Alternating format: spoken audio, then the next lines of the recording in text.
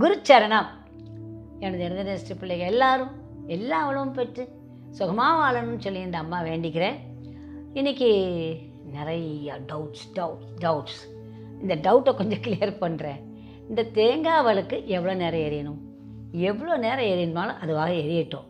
ஏன்னா தேங்காயை அப்படியே கருகிற மாதிரி ஆகும். அதனால் கொஞ்சம் எண்ணெயை ஊற்றிக்கிட்டே இருங்க, தேங்காய் எண்ணெய் ஊற்றிக்கிட்டே இருங்க. நான் யூஸ்வலாக எப்படி எரிய விட்டேன்னா சாயந்தரம் வரைக்கும் எரியட்டும் அப்படி கண்டினியூஸாக விட்டுட்டேன். நைட்டு வரைக்கும் அது எரியும். நைட்டுக்கு அப்புறம் தான் அதை மலையேற்றுறது. அது ஒன்று. ரெண்டாவது, அது அடியில் பச்சரிசி போட்டிருக்கமே, அதை நான் என்ன செய்யணும் அப்படிங்கிறது. அதை எடுத்து என்ன பண்ணலாம், பொங்கலாக்கி 6 நாளுக்கு விநியோகம் பண்ணிடலாம். இல்லை அப்படி இல்லைன்னா மாட்டுக்கு கொடுக்கலாம். அப்படி இல்லை அப்படின்னா பறவைகளுக்கு போடலாம். அதுவும் முடியல அப்படிங்கிற பட்சத்தில் ஆற்று ஓடுற தண்ணியில் போடலாம். இந்த மாதிரி என்ன வேணுமாலும் பண்ணிக்கலாம். நம்ம அதை எதையுமே செய்ய முடியாது. அது அந்த தேங்காயை பொறுத்த வரைக்கும் அது ஓடுற தண்ணியில் ஓடுறது தான் நல்லது. ஏன்னா அது கருகி இருக்கும். அது எதுவும் மாட்டுக்கும் கொடுக்க முடியாத நிலைமையில தான் அந்த இது இருக்கும். ஏன்னா நல்லா எரிஞ்சிருக்கும். அதனால் ஏன்னா எனக்கு ஃபுல்லாக எரிஞ்சு தான் நான் பார்த்துருக்கேன். அதனால் அதை ஒன்றுமே நம்ம பண்ண வேண்டாம். அப்படி சேர்த்து வச்சுருந்து எங்கேயா ஓடுற தண்ணியில் விட்டுங்க. சாக்கடையில் போட வேண்டாம், ஜாக்கிரதை. இந்த 2 டவுட் உங்களுக்கு கிளியராக இருக்குன்னு நினைக்கிறேன்.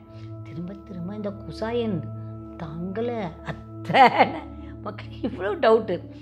உங்களை எல்லோரும் M.B.B.S D.G.O படிக்க வைக்கணும். என்ன பண்ணுவீங்கன்னு தெரியல. எனக்கு நிறையா இருக்கும் படிக்க. இல்லை அது மாதிரி குசாயன் ஒன்றுமே இல்லை. Date of birth. இப்போ நான் திரும்ப சொல்கிறேன். 28ன்னா 2 கூட்டு டேட். நான் என்ன பிறந்த தேதினா 28னா 28 1 அதை 4ஆல் பிறக்குங்க 4. அது 2ஆல் வச்சிங்கன்னா 2. அதான் குசாயன். இதில் இனிமேல் வரவே வராது தவறுன்னு நான் நினைக்கிறேன். சரி, இந்த இதெல்லாம் போட்டு பர்சனலாக என்னை கேட்டிருக்காங்க. நான் இந்த மாதிரி உங்களை பற்றி கேள்விப்பட்டேன். கிளாஸில் இன்னும் நீங்கள் ரொம்ப எங்கே இருக்கிறீங்களா பார்த்தா இந்த நாங்கள் சேனலில் பார்க்குறத விட அப்படின்னாங்க. இது என்னையை பற்றி நான் உங்களுக்கு என்ன நான் பண்ணுறேன், எப்படி பண்ண முடியுங்கிறத நான் அப்புறம் இது ஒரு தனி பதிவாக நான் போடுறேன். இன்றைக்கி நான் உங்களுக்கு பேச போகிறது முக்கியமானா, இது கார்த்திகை மாதம் இல்லையா? இந்த கார்த்திகை மாதத்தில் நம்ம என்னென்னலாம் செய்யலாம் அப்படின்னு பார்க்கணும். கார்த்திகை மாதத்தில் நாம் எப்படி பணக்காரங்க ஆக போகிறோம். இந்த மாதத்தில் நம்ம நிறைய விஷயம் செஞ்சோம்னா நமக்கு என்ன பண்ணி வளங்கள் ஏற்படும். ஸோ கார்த்திகை மாத வளங்கள் எப்படி பெருக்கிக்க போகிறோம் அப்படிங்கிறது தான் இந்த டாபிக். புரிஞ்சிச்சிங்களா? இப்போ நம்ம பேசலாம். பொதுவாக கார்த்திகை மாதம்னாலே அது சாமிகளை நல்லா கும்பிட்ருக்கும். கார்த்திகை மாதத்தில் நம்ம கும்பிட்றதுக்குன்னே படைச்ச 2 மாதங்கள். அதில் என்னென்னா கார்த்திகை பௌர்ணமிக்கு ரொம்ப ரொம்ப ரொம்ப விசேஷம். அந்த பௌர்ணமி நாளில் நீங்கள் என்ன பண்ணணும் அப்படின்னா, ஞாயிறுவி வேர் அப்படின்னு இருக்கும். அந்த வேரை கொண்டாந்து அழகாக ஒரு பச்சை துணியில் நல்லா சுற்றி எடுத்து உங்களுடைய கோரிக்கையை எழுதுங்க.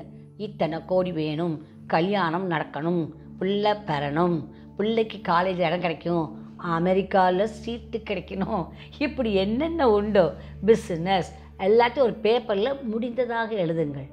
ஓகே, எழுதிட்டு அதை அந்த ஞாயிறு வேரோடு வச்சு ஒரு சின்ன முடிச்சு போட்டு எடுத்து சாமி ரூமில் ஒரு ஓரமாக போட்டு வச்சுருங்க. இது நடக்குமா வேண்டாம், நடக்கும். சரி தானே? ஓகே, ரேக்கி படித்தவங்களுக்கு நல்லாவே தெரியும் என்னென்ன மந்திரங்களை போடணும். நீங்கள் எழுதுறதில் அந்த மந்திரங்களையும் போட்டுக்கோங்க. ரேக்கி படித்தவங்களுக்கு இது ஒரு அற்புதமான மாதம். நான் சொல்ல போதெல்லாம் நீங்கள் சேர்த்து பண்ணணும்னு நான் நினைக்கிறேன்.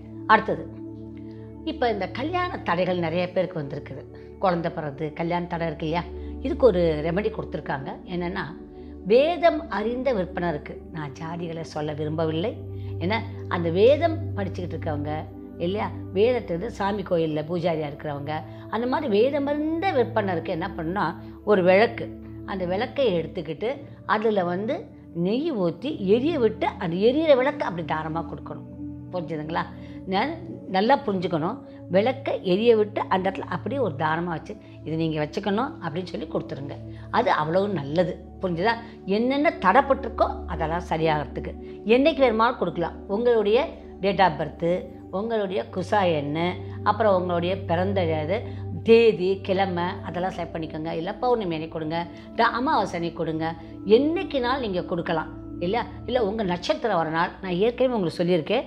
எல்லாரும் அந்த நட்சத்திரத்தை போது உங்களுடைய எந்த ராசிக்கு உண்டான உங்களுக்கு பலத்தை கொடுக்கக்கூடிய ராசி, லாப ராசின்னு ஒன்றை போட்டு கொடுத்துருக்கேன். இப்போ சிம்பிளோடு கொடுத்துருக்கேன் இல்லையா?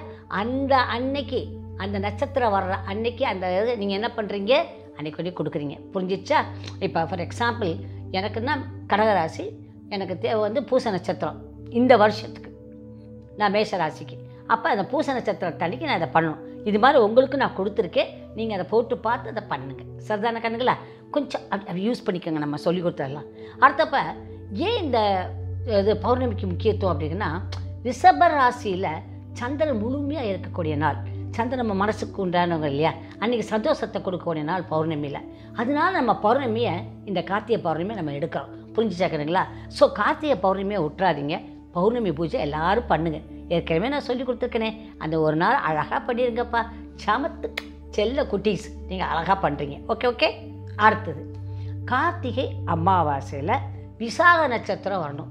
அடுத்த இப்போ வர 26, 11, 19 வருது.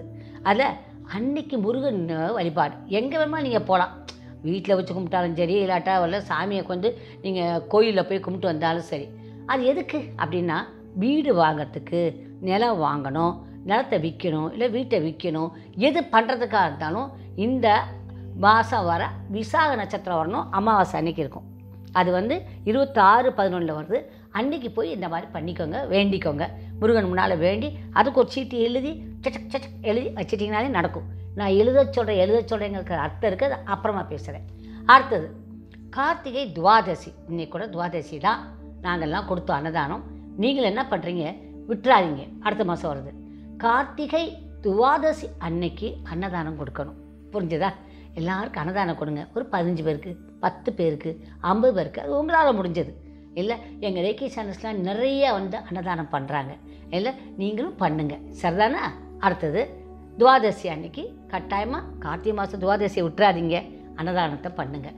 ஏன்னா தடங்கள் பட்ட எல்லா காரியங்களும் நடக்கிறதுக்கு, என்ன காரியமாக இருந்தாலும் சரி, மனசே சரியில்லை, வீட்டில் பிரச்சனையாக இருக்குது, உங்களுக்கு உட முடியல, அவங்களுக்கு உட முடியல, இதெல்லாம் தீரணும்னா இதை பண்ணி பாருங்கள். சரி, எல்லா ஞாயிற்றுக்கிழமையும் கார்த்திகை மாதம் வர்ற அத்தனை ஞாயிற்றுக்கிழமையும் அருமையான பூஜை பண்ணுங்க. உங்களால் முடிஞ்ச சாமி ஸ்லோகத்தை சொல்லுங்கள், இல்லை கேளுங்க. புரிஞ்சிருச்சா? நான் சொல்லி கொடுத்துருக்கேன் சிம்பிள், அது எல்லாத்தையும் ஞாயிற்றுக்கிழமை விடாமல் யூஸ் பண்ணி பாருங்கள். அதெல்லாம் ஒர்க் அவுட் ஆகும். இல்லை இனியும் நிறைய சொல்லித்தர போகிறேன், அதெல்லாம் செய்யுங்க. எல்லாம் செய்ய முடியுமானா முடியாது. எப்போ எது தேவையோ அப்போ அதை செய்யுங்க. ஓகே சரிங்களா? அடுத்தது எல்லா ஞாயிற்றுக்கிழமையும் விட்டுறாதீங்க. It's very very very important. அப்புறம் ஏகாதசி வருதா, கார்த்திகை மாதம் ஏகாதசி. முடிஞ்சவங்க பெருமாள் கோயிலுக்கு போங்க. போய் 11 முறை அந்த பெருமாளை சுற்றி வந்தால் உங்களுடைய அத்தனை பிணிகள் மட்டும் நீங்களையா, அவ்வளோ ஐஸ்வர்யமும் கிடைக்குமா. அதையும் செஞ்சு பாருங்கள். எல்லாம் முடிஞ்சவங்க எல்லாம் பெருமாள் கோயிலுக்கு போங்க. என்னைக்கு ஏகாதசி அன்னைக்கு போங்க, போய் சுற்றிட்டு வாங்க. அடுத்தது திருவோண நட்சத்திரம் அன்னைக்கும் பெருமாள் கோயிலுக்கு போங்க, அன்னதானம் பண்ணுங்க அப்படின்னு சொல்கிறாங்க.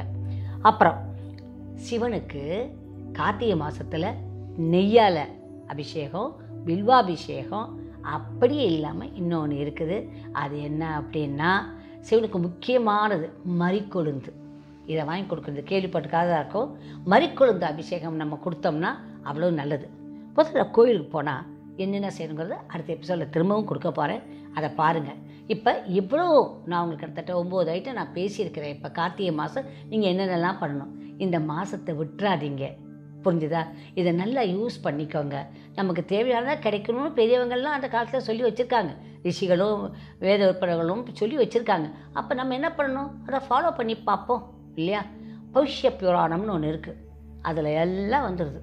பவிஷ்ய புராணத்தில் சகலமும் எப்படி புலிமலாக பாதுகாத்து வைக்கிறது வரைக்கும் பவிஷ்ய புராணத்தில் இருக்குது. அப்படின்னா பார்த்துக்கோங்க கண்ணுங்களா.